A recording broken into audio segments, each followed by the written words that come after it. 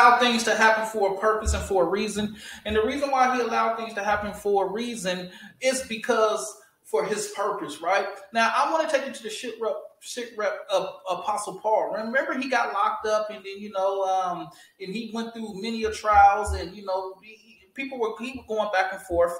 And so, he wanted to go to Rome, right? So he was pretty much traveling to Rome, right? He wanted to have his case heard, and everybody that he pretty much told him about how he used to be, and he gave his life over to the Lord and everything. They laughed at him, they thought he was crazy and all this stuff and so forth. Paul been through some stuff, although we know what he has done, but he's been through some stuff, especially, being transported, just like a person going to prison, they going from this prison, and each prison they got to go through something, and it's just always something that's like, hey, so it's basically something like that. But see, this is something that intrigued me, right?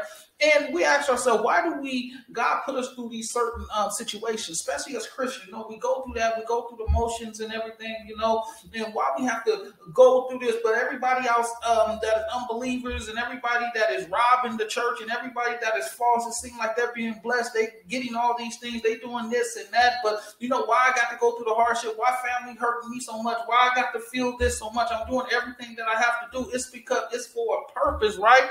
But see, here's the thing. See, the situations what you may be in, it will lead you to something that you may not even understand, but for the greater of your good, right? For his purpose, right? Because see, everything we do is being notated, right? So therefore, if you're telling somebody about the word of God, even though they don't listen, they laugh at you, and then, and they shine you off or whatever, right? But you left something with them, right? And you left in their minds that, hey, God is there. So therefore, it's up to them whether to receive it or not. But I want to take you to this really important message here, right? We're going to go to 27, and we're going to go to 9. We're going to jump here. Paul warned them, men, I can see that our voyage is going to be disastrous and bring great loss to the ship and cargo and to our own lives also. But the centurion, watch this, instead of listening to what Paul said, follow the advice of the pilot and the owners of the ship. And then by not listening to Paul, we already know what happened, right? And Paul was giving them vision upon, look, this is what's going to happen. This is what's going to end up on the island and so forth. And then they finally believe. See, we have to be able to go through some things in life. Hallelujah. We have to be able to go through some things in life that may be a situation where now they may not believe, but then now, they start to see. And so they started to see and they started to believe, right? But it took Apostle Paul to go through all that just so many of them to believe. See, we may have to go through all this stuff, right, just to get to a certain person. See, we may not see on here. You want to try to reach everybody on YouTube, right? But I don't care how many subscribers you got. You can have 600, you can have 4,000, you can have 52,000, you can have 600,000, have 1 million, right? You may not reach anybody, right? You may be putting out videos, but see, as soon as you go to that grocery store, it's that one person, right, that you reach, right? Because it doesn't really matter how many subscribers you got, right? Everybody can say, yeah, hallelujah, yeah, I want to like, comment, subscribe, all that stuff to you and all that, but are they really being delivered? Are they really giving themselves to the Lord? They just on here getting a little word, and then they squirreling off and going to TikTok, having fun, smoking a blunt, drinking, and going to fornicating, doing whatever, right? Just because you speaking a word doesn't mean that it's touching them.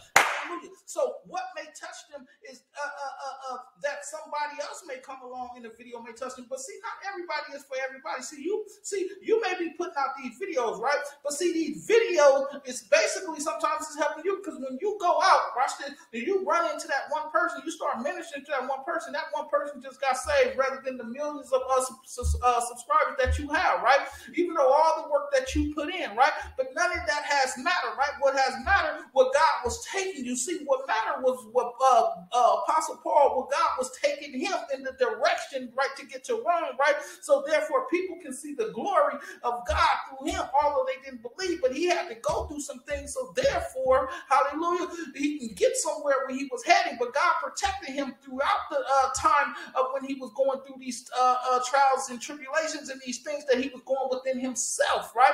And the things he had to go through and the things he endured and suffered, although he was doing the works of the Lord, right? But he still had to go through these things. Even when friends heads turned on him. Even with those that he was ministering to say, hey, no, we're going to go this way. He went through some things, right? Although he did some things, right? But he gave his life. We all did that, right? We all been through some things and gave our life to the Lord. And then all of a sudden, we started going through these situations like, Lord, I'm doing everything. I'm on fire for you. Why I got to go through this, right? You have to go through this because it's for a purpose and for a reason. It's a cause and effect behind everything that is being done because, see, where you at, it is not where you at the moment, but it is where he is taking you. You maybe think you're doing a great service here, but that's not where your true works is live. Your true works is out there or somewhere else other than what you feel it may be. And that's why a lot of you get stuck, right? Because you get stuck in your own works because you feel like you're supposed to be here, but the Lord is actually shifting you somewhere else. That's what the Lord did to Apostle Paul. He shifted him somewhere else, right? So he can reach others. And that was the point of this, because sometimes we want to listen. Here's the point of all this, right? See, sometimes we don't want to listen to what somebody is telling. We'd rather listen to somebody else that's out there. It's just like your family. Your family won't listen to you, but they listen to outsiders, right? They're just like in your congregation. You go to church, you don't listen to your pastor, but then you go visit another church, you listen to them. That's just like, everybody want to listen to this certain page, right? But don't nobody want to listen to this other page, right? And don't nobody want to take heed to what this person is telling, but they want to take until they realize that, wait a minute, this person was wrong and this person was telling me right, until they finally understand. But see, why is it that we can't hold ourselves accountability from the things that we do instead of saying, you know what, I'm gonna take heed to what this person is saying, I'm gonna take heed to this person saying, then I'm gonna come to my own conclusion upon what's going on. I'm just not gonna say what this person is taking. If this person, that's just like when you get direction. This person say, go here, make a left, go here. Same person may say you may go here or whatever, and then you may end up listening to that one person that sent you way out the way rather than the other person, right? But sometimes, I said, you got to follow, hallelujah. Sometimes you can't follow what the crowd is telling you to do. Sometimes you just got to follow what the Lord is telling you to do. See, the thing is that it wasn't that you needed directions. Watch this, hallelujah. It was that you needed the source, and the source, hallelujah, was in your mindset. So therefore, so here's the thing. Instead of listening to what that person was saying, now you can tell yourself, you know what? This is what the Lord is telling me. Okay, so if I continue to go straight, and I'm looking for the street may be down here. I've never been down here before. So let me just stop stopping here at this one light, this 2 light, 3 lights. Let me go down about 4 or 5 more lights and I may find what I'm looking for, because the person who I asked, they told me at the 3rd light make a left, and now I'm ended up 20 miles out. Because you're taking notes from somebody else who may have different objectives upon, hallelujah, the route that you are taking. And that's the problem here. So a lot of you are shipwrecked in your faith, right? Because, see, you don't know where the Lord is taking. You feel that your drop-off point is here. Some of you give up because you feel like I'm doing all this and there's no more for me to do. No, you got to continue to stay in tune to what the Lord is giving you. Stay in faith and continue to stay on that boat and continue to keep staying true to what you believe and letting the people know, because I am not guilty. Don't try to persecute me. I know what I'm talking about. I know what I come to do, and I'm not going to change that for anybody, but a lot of you change it for YouTube, and that's why a lot of you dumbing down the word of God, because y'all got so scared, y'all got so stuck, and y'all rely on social media when you don't even rely on anything that's outside the doors, because you are scared, because this is more comfortable, because you feel that you are doing something. You're not doing nothing but put it on a show. This is nothing but a TV.